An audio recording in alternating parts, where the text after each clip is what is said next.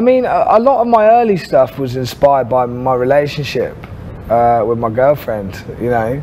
I'd never really been in love before, so it was all pretty new to me. But a lot of the songs are just inspired by friends, and you know, I had friends that weren't doing so good. They had drug problems, and a lot of the songs that I used to write and still write are just about experiences that I've had and other people that I know have had, and things that are personal to me with my family or friends, or it would just be something that I want to say, whether it's real or not, you know.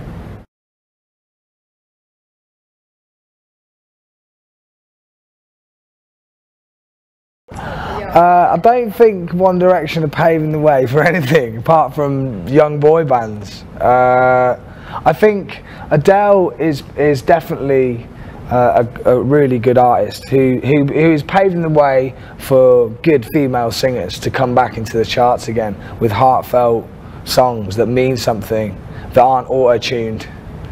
That's what Adele does to me. The other band, One Direction, don't do anything for me at all, whatever. Okay.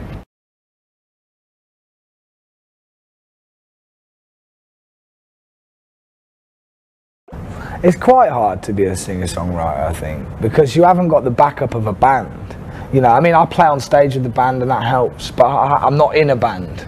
And if you've got a lot of people writing the songs, then it's easier to kind of have space from you and the songs.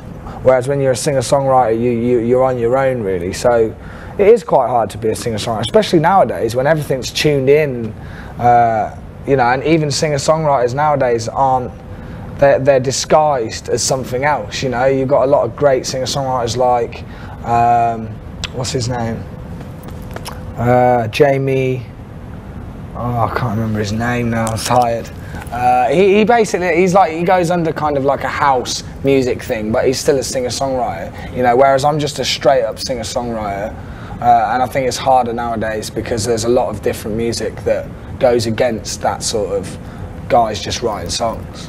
But I mean, you know, it can be easy as well because it's proper songwriting rather than coming up with a track that sounds brand new. That would be hard to me. So it's a bit of both, really.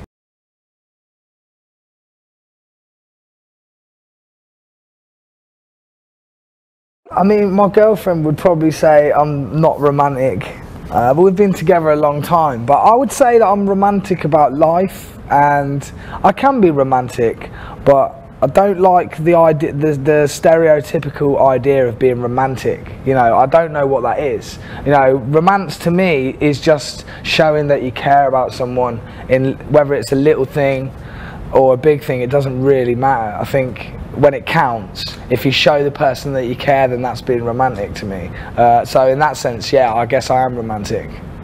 It's like different ways of defining. I'm not like, hey, here's some flowers and here's some chocolates. Guess where we're going tomorrow? I'm not very good. Like, I'm not very good at organising stuff. So I am romantic, yeah, I suppose, in a little way.